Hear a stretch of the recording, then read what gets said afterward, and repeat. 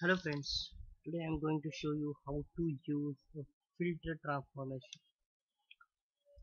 Here what I have a source like this, having column ID, name and salary. I just do want employees who's having salaries greater than 4,000. So here I have imported this source and target over here. I will create a transformation filter str underscore filter salary, press create button, done. What I will do, I will import all this code. I will drag this all this code from source analyzer to the filter strategy directly into the target state file.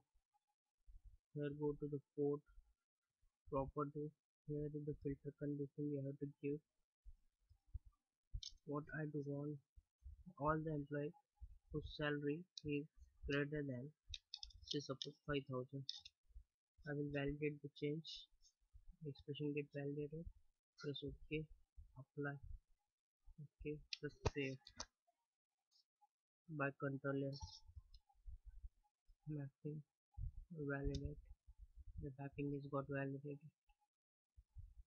I will create a session for the same named workflow w underscore dheeraj session s underscore filter underscore example create. We have to map the accurate. Here is the mapping I have created. Just press OK. Done. And connect it with the link like this. And what you have to do, you have to import the source file directory like this. I will copy it,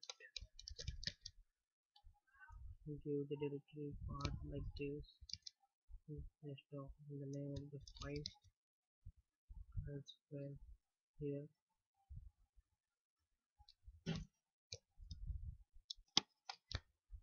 right? In the target, you have to do the same thing like this. Copy target directory file part, and I do want my target file output file on desktop, so I have given desktop file part. And my target file name should be like this. So I will want associated. I will give target dot php. Press apply.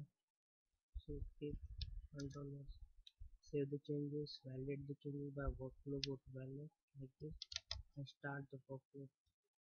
And look for the monitor. In the filter example, it's got running. Yeah, the record get inserted in the target and check the output.